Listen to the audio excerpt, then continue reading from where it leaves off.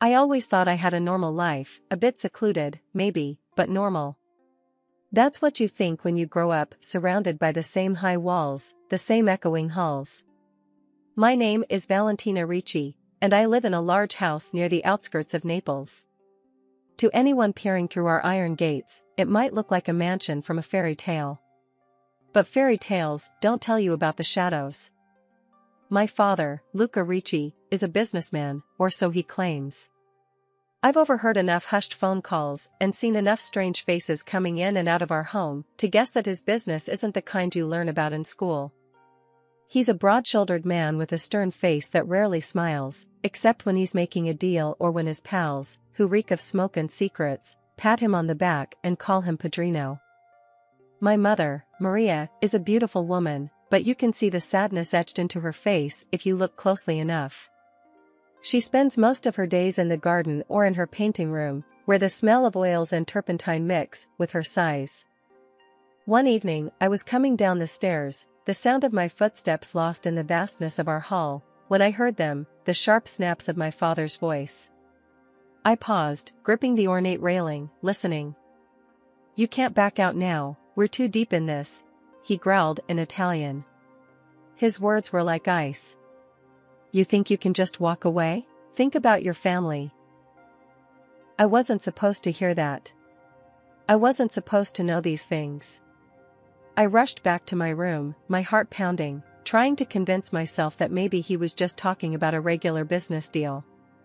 But deep down, I knew. Days went by, and the visitors became more frequent. My father would be away for days, coming back at odd hours, his suit smelling of smoke and something else, something metallic, like blood. It was during one of those days when he was away that I found my mother crying in the kitchen. She was sitting at the table, her head in her hands, a cup of untouched coffee in front of her. "Mama," I said softly, walking over to her. "What's wrong?" She looked up, wiping her eyes. "It's nothing, Valentina. Just adult problems, tesoro." I sat beside her, taking her hand. "Is it about Papa?" She sighed, her gaze drifting to the window where the curtains fluttered slightly with the breeze. "Your father, he has a lot of responsibilities. Things that, well, you wouldn't understand." "But why do you cry?" I pushed, needing to understand her sadness. "It's hard, Valentina," she replied, squeezing my hand. "This life, your father's life, it's not simple. I worry about him, about us. But we could leave, right? If it's so bad, why don't we just go?" Her laugh was bitter, nothing like the warm chuckles she shared on my birthdays. "And go where? Your father's reach is far, and his colleagues, they don't let people just walk away." I wanted to argue, to scream that we could try, but the resignation in her eyes stopped me.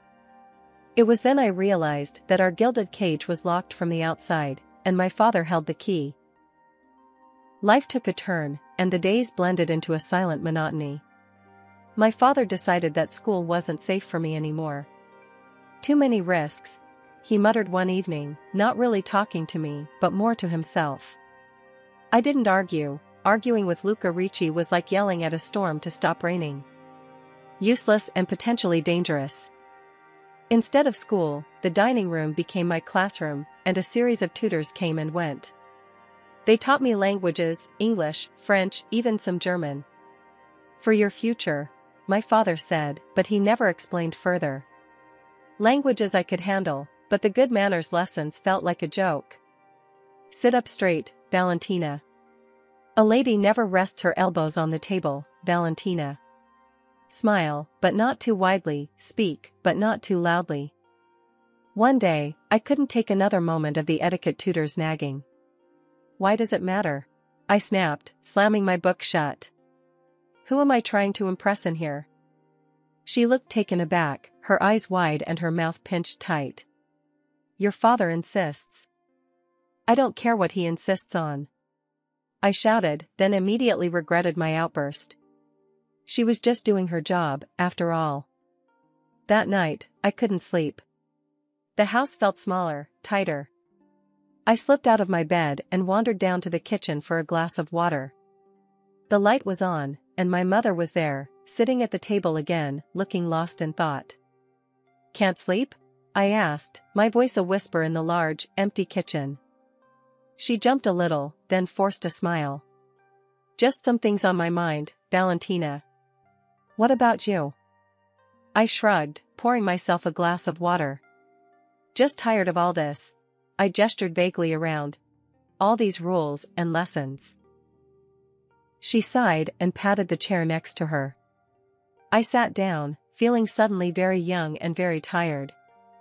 "It's for your own good, they say," she murmured, staring at her own untouched tea.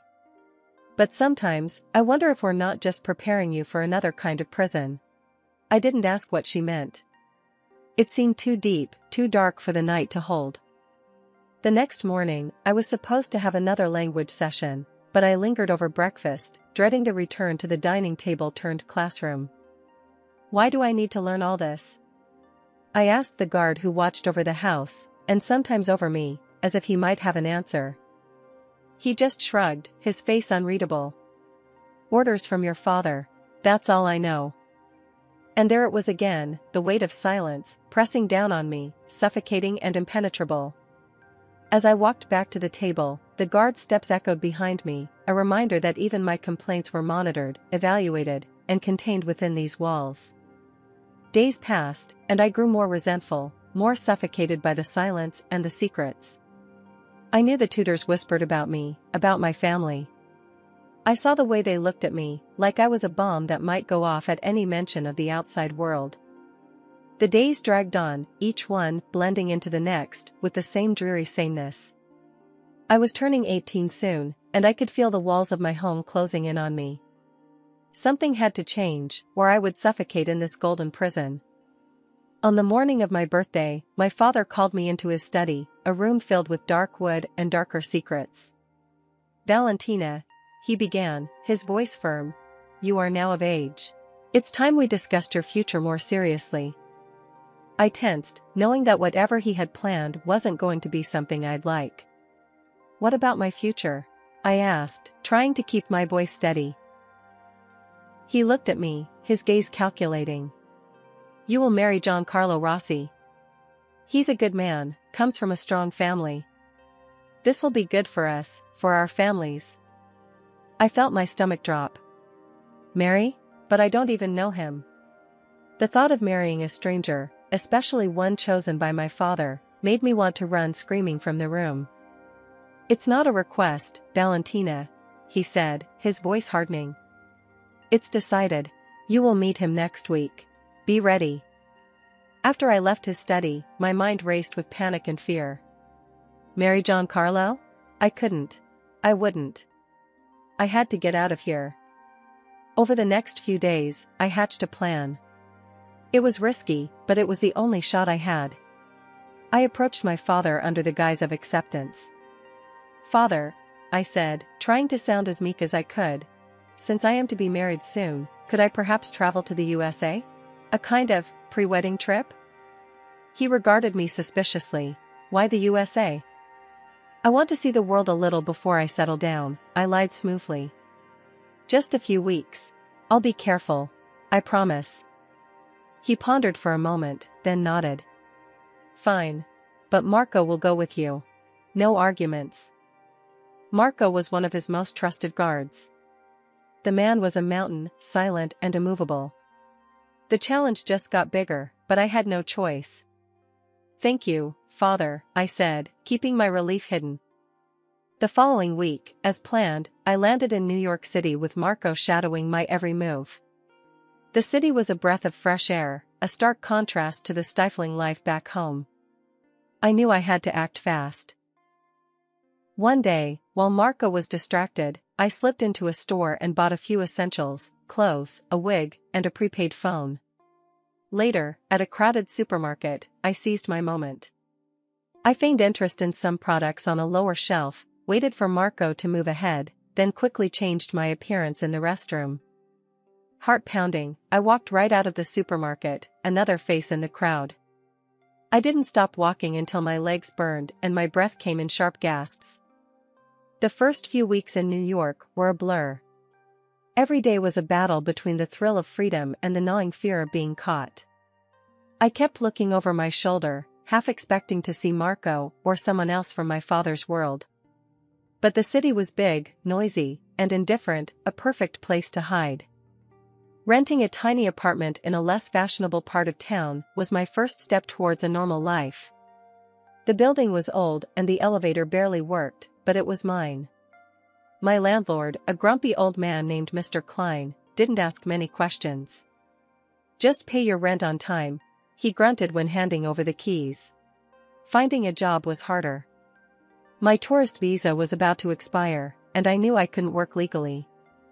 After many days of searching, I found a small cafe willing to pay cash under the table. It wasn't much, but it was enough to get by.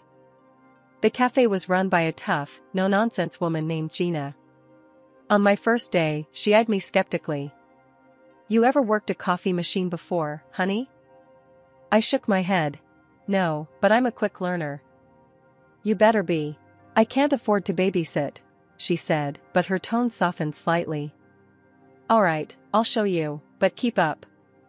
Working at the cafe was exhausting, but fulfilling. I learned to make coffee the way New Yorkers liked it, strong and fast. The regulars were a mixed bunch, and slowly, I started feeling less like an outsider. One evening, as I was closing up, a customer I recognized as a regular, Mike, lingered at the counter. "You're not from around here, are you?" he asked, his tone friendly but curious. "No, I'm not," I admitted, wiping down the counter. "You got a story, huh?" he pressed, in a way that wasn't prying but seemed genuinely interested. "Doesn't everyone?" I replied, offering a smile that didn't reach my eyes. Mike laughed, a deep, hearty sound. "True enough. Well, if you ever need help or a friend, I'm around. Us New Yorkers gotta stick together." His kindness was unexpected and warmed a corner of my heart. "Thanks, Mike. I might take you up on that." As days turned into weeks, I grew more comfortable in my new skin. But with my visa expired, I was officially an illegal immigrant. The fear of deportation loomed large, a constant shadow over my newfound independence. As time passed, Mike became more than just a friendly face at the cafe. We started seeing each other outside of my shifts, and I found comfort in his easygoing nature and his willingness to listen. One night, over a quiet dinner, I finally spilled my whole story to him, the fear, the flight, everything.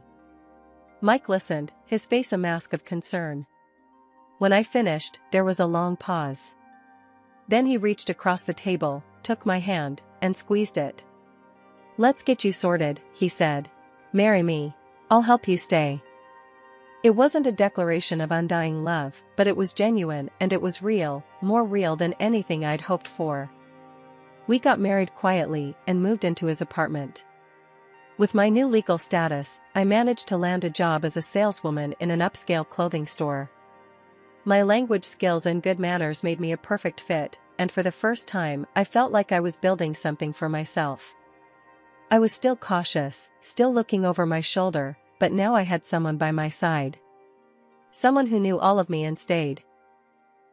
Mike and I settled into a semblance of domesticity, and for a moment, I dared to feel safe, even content. I started social media pages to share snippets of my new, seemingly idyllic life. But that veneer of happiness was thin, easily shattered. One evening, scrolling through social media, my newfound peace crumbled.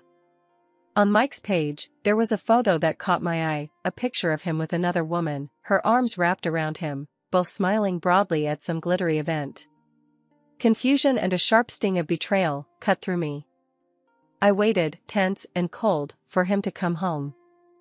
When he walked through the door, I confronted him immediately, holding up my phone to show him the picture. "Who is she?" My voice was sharp, a knife edge of hurt underlying the question. He looked at the photo and then back at me, his expression unreadable for a moment. Then he sighed, a sound of resignation.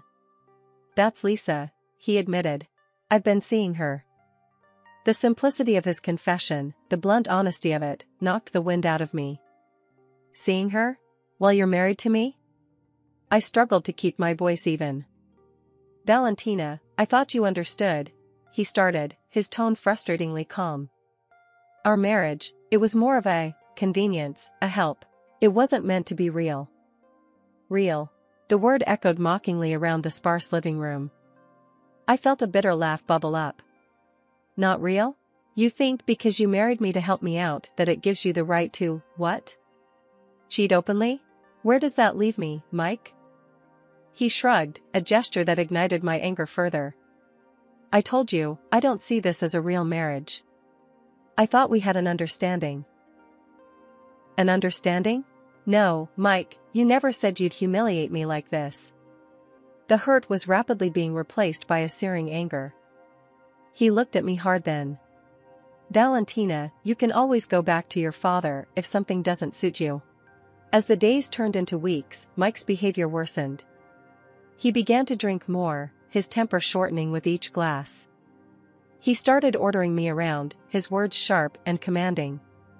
If I protested, he'd remind me of my precarious situation, of the ease with which he could send me back to my father. You should be grateful, he'd sneer. I'm your ticket to staying here, remember? His nights out became more frequent, and I was left alone, wrestling with my thoughts, the loneliness eating at me. Then, one evening, he went too far. Coming home drunk, he threw a demand over his shoulder as he stumbled past me. Go sleep on the balcony tonight, I don't want to hear you moving around and bothering me. Then, one morning, as if my life needed more complication, I received a message from my father on social media. The message was cold, threatening. I know where you are. You will come home, or you will suffer the consequences. You have shamed us, running away like a coward. You will be locked away if you force my hand. I showed the message to Mike, hoping, perhaps foolishly, for some semblance of support or protection. Instead, his eyes lit up with a grotesque kind of glee. This is perfect, he said, grinning. We can use this. The idea was out of some wild crime drama, but Mike was buzzing with excitement about it. We're gonna stage your kidnapping. It's foolproof. We demand a ransom from your old man, he pays, and we're set, he explained with a grin that didn't reach his eyes. I stared at him in disbelief. You can't be serious. This is insane, I protested, the weight of the plan sinking in. We can't just pretend I'm kidnapped. What about the consequences? Mike waved off my concerns with a flick of his hand. Consequences? Val, look, your father won't ever find out it was us. We'll be long gone with the cash before anything can backfire. I tried again, my voice firm. I don't want to do this, Mike. It's wrong, and it's dangerous. But Mike wasn't listening. His mind was made up. It's too late for cold feet, he snapped. He grabbed my phone and locked himself in the bedroom, leaving me pacing the living room, feeling trapped and helpless. Hours later, he emerged with a smug look. Done, he said, showing me the message he'd sent to my father. It claimed that I had been kidnapped, and the ransom was $1 million. He even managed to take a convincing photo of me, looking distressed and weary, which he attached to the message. Mike was practically bouncing on his heels as he replied, Now we wait. Once he pays, we can finally get the hell out of here. The waiting was the hardest part. I felt like I was in a bad dream, watching the hours tick by, each minute stretching out endlessly. Mike was glued to his computer, checking the offshore account repeatedly, while I tried to stay out of his way, my anxiety mounting. Then, just a day later, Mike whooped with joy. He paid. The money's here. His delight was grotesque, as he logged into the account and showed me the balance. $1 million. It was real. This was actually happening. I'm heading to the bank first thing to get this sorted into cash. We'll need to move fast after that, he said, already grabbing his coat and keys. As the door slammed behind him, I realized that Mike, in his own way, was no different from my father. Here I was, caught between the criminal machinations of my father and the deceitful schemes of my husband. I had escaped one cage only to find myself locked in another. I was throwing my clothes into a bag when I heard Mike's car pull up outside. My heart hammered in my chest as I scrambled to destroy anything that might lead him, or worse, my father, to me. Shredding papers, deleting emails, I was a whirlwind of desperate activity. Just as I zipped up my bag, the door flew open. Mike stumbled in, his eyes glazed over from drink, a wild grin plastered on his face. He dangled his car keys in front of him. "Hey, Val, go fetch us some dinner from that Chinese place, will ya? I'm starved." His slurred words barely registered as I took the keys, my mind racing. This was my chance. Without a word, I bolted for the door, heart pounding as I slipped into the driver's seat of his car. I didn't head for the restaurant. Instead, I drove. The highway stretched out before me like a ribbon of freedom, and I pushed the car faster, watching the city lights blur past. My pulse matched the frantic beat of the tires on the road. I had no destination in mind, just a way, anywhere but here. My phone buzzed incessantly in the passenger seat, a relentless reminder of the world I was fleeing. At a red light, I grabbed it, turned it off, and tossed it into a trash can on a deserted street corner. If my father had ways of tracking me, I wouldn't make it easy for him. Hours passed as I drove, the night deepening around me. By the time I pulled into a motel in a small town I didn't know, my nerves were frayed, and exhaustion was setting in. I checked in under a fake name, paid in cash, and collapsed on the bed. Sleep was fitful, filled with nightmares of chases and captures. When morning broke, I was already awake, staring at the ceiling, trying to piece together my next move. I turned on the TV for background noise more than anything else, but froze when a news report caught my attention. Mysterious attack last night in New York City. The victim, identified as Michael Davidson, was found dead in his home, which appeared to have been ransacked by unknown assailants. The breath whooshed out of me. Mike was dead. The reality hit me like a physical blow. Whatever his faults, whatever the mess he'd dragged me into, I hadn't wished him dead. The report speculated that the attackers were searching for something, possibly related to criminal activities. I packed up in a rush, my hands shaking. I needed to get away before anyone connected me to Mike's death. As I loaded the last of my bags into the trunk of the car, a heavy weight settled at the bottom, caught my eye. It was a gym bag I hadn't noticed before. Curious and wary, I unzipped it. Inside, stacks of cash stared back at me, hundreds, thousands, $1 million in crisp bills. The ransom money. Mike must have stashed it here before coming inside last night. For a long moment, I just stared. This money was the cause of all this chaos, the reason Mike was dead, the reason my life was in ruins. But it also represented a chance to start over, to live free from my father's shadow, to compensate for years of fear and manipulation. The nagging fear of my past catching up never completely left me. I made a tough decision, one that went against my morals, but felt necessary for my safety. I underwent plastic surgery and purchased documents in a new name. It was against the law, and the guilt weighed on me, but the fear of my old life, discovering me, was stronger. I reassured myself it was a necessary evil to protect my newfound peace. Finally, I found myself drawn to a small coastal town. I rented a small apartment with a view of the ocean, the soothing sound of the waves a constant reminder of the freedom I now possessed. The first few weeks were tough. I took long walks on the beach, the salty air clearing my mind, helping me to plan. I needed a job, a way to sustain myself without dipping into the gym bag full of cash too often. One morning, while sipping coffee at a local diner, I overheard a conversation from the next table. "We're swamped at the gallery since Jenna left. Can't seem to find anyone who knows their way around handling artwork." Without thinking, I turned and said, "I have experience with that." It wasn't entirely true, but I had helped organize charity art auctions back in the city. The woman looked me over, her eyes sharp but not unkind. "Is that so?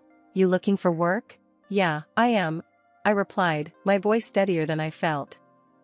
"Come by tomorrow. Let's see what you've got," she said, handing me a business card. Her brisk, no-nonsense tone reminded me of Gina, but gentler. That conversation turned into a job offer, and suddenly, I found myself working at a local art gallery. It was a small place, but it buzzed with creativity and passion. Months passed, and life found a new rhythm.